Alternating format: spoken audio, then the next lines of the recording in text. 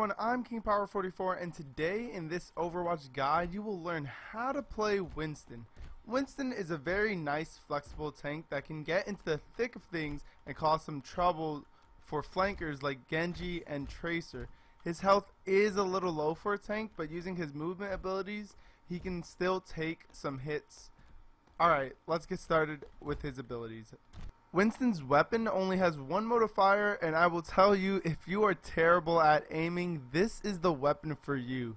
It also goes through shields and barriers, and if the targets are close enough, it can hit 2 targets at a time. Let's take a look at it.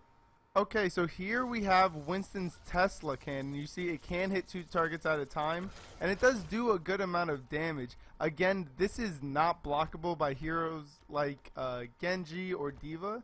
So you can just jump on them and, you know, pour out the lightning, giving them a lot of trouble. It does do a good amount of damage like we said before, but you want to make sure you're moving as well so that you don't take hits from the enemy, because like we said, you do only have 500 health with, I think, like 4 bars of armor down there, so you can get killed pretty easily. But his weapon is very, very useful. Like we said before, you don't have to aim at all. You can see where my crosshair is, and I'm still hitting that bot. So this is, again, useful against enemies that are hard to hit, like Genji, Tracer, sometimes Reaper, Lucio, because you don't have to aim. You just hold the button down as they die. It's really, really cool. Alright, let's move on to his next ability. Winston's next ability is his jump pack. So basically his jump pack will send him flying through the air and then crashing to the earth with all of his weight, which will do some damage to enemies around him where he lands. And this skill gives Winston the ability to catch up to heroes like Tracer and Genji, as well as throw himself into the middle of a team fight to start doing damage and taking damage. Let's take a look at it. Okay, you can see here we're about to jump. So there's the jump pack, and you saw when we landed up there, he sort of pounded his fist, and that will create a small shockwave doing damage to enemies. Here we go. You see, it pushed them back a little bit, and this is a great tool to get into the thick of battles. If someone's trying to run away from you, you can just jump over there and get right onto them, and it makes you very, very annoying for the other team. It's a great ability, and it's something that makes Winston different from the other tanks. He's not really there to sit there and soak up a ton of damage, but more he's moving around, causing havoc for the enemy team, and that's why I consider him more of an off tank. So if you have a Winston on your team, you may want another tank to support him and help deal with a lot more of the damage load. Okay, let's talk about his next ability. Winston's next ability is his barrier projector. Now this ability allows Winston to drop a sphere-shaped shield that protects everyone in it and is great for taking objectives. Let's take a look at it. Okay, so we can put the barrier down. You see it will block incoming shots, but we can fire out of it, and so can your entire team. So if you put that barrier down, everybody's inside of it, they're protected and they can still shoot out of it. However, I've got to stress this, if you put the barrier down, let's say we put the barrier down and an enemy enters it, you can come onto the outside and they cannot hit you. The barrier will still shield you. So enemies cannot fire through the barrier whether they're inside the barrier or outside of the barrier. That's something a lot of people don't know, and it's very useful in case you put down the barrier. Let's say that bot is a Bastion, you can jump on him, put down the barrier and get out, and while he's shooting you, you can do damage to him and he won't be able to damage you. Alright, let's take a look at his last ability. Winston's last ability is his ultimate, Primal Rage, and this will restore any missing health to Winston, as well as give him a bigger health pool and shorten his jetpack cooldown to 2 seconds. You basically become indestructible, or almost indestructible. You can die, but it's going to take a lot of damage to put you down. And you throw your arms, or Winston will throw his arms back and forth, pushing enemies away from him and doing damage to them as well. So let's take a look at it right now.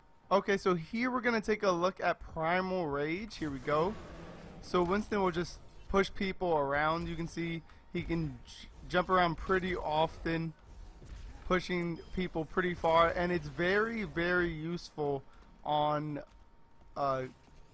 King of the Hill maps where you have points to take, and especially places like Eloise where there's a lot of chance for you to knock people off. Winston is a great pick on those maps, specifically because of his ultimate ability, allowing him to just throw enemies off of the map and keep them off of the point as well. As you can see, Winston is pretty simple to play, and his abilities are really easy to understand. They don't do anything super crazy, and he's a good tank, or a good off tank, I would say. So let's talk about some tips that will help you gain the edge and help you become a better Winston player.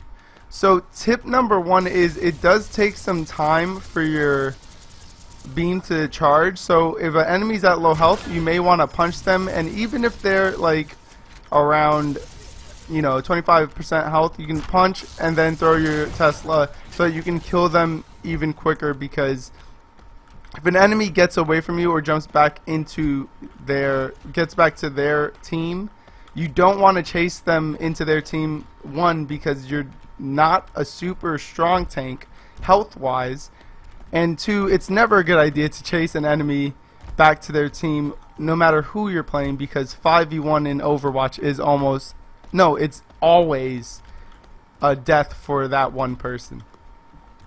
Okay, so the next tip we're going to talk about is a nice little combo where you use your jump pack to get into the thick of a situation, drop your shield, and then you can protect your team with your shield as well as jump around and do damage to the enemy team.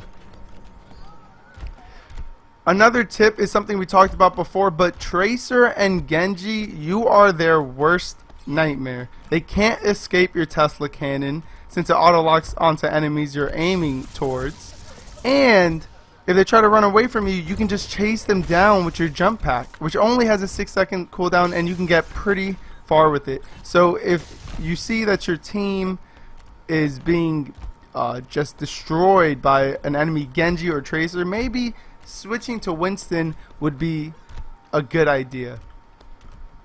The next tip we're going to be talking about is you can put your barrier down on the payload as it moves, so it will make sort of like a moving barrier that protect your team as you guys come around bends and go through choke points with the payload. Well, that's it for Winston, guys. Go ahead and try him out for yourself. Again, if you find enemy Genjis or Tracers are constantly causing you to lose games, maybe learning Winston and mastering him is something that you really want to look toward. Guys, in the comments down below, let me know any other Winston tips you have and whether or not this guide helped you out. Again, like the video and subscribe if you guys haven't yet. We've got a ton more content coming out every single day. You guys can find me on Twitter at angel_the_twin and on twitch.tv/kingpower44. Those links will be in the description down below. Alright guys, have fun monkeying around out there in Overwatch. I'm KingPower44 and I'm out of here. Peace.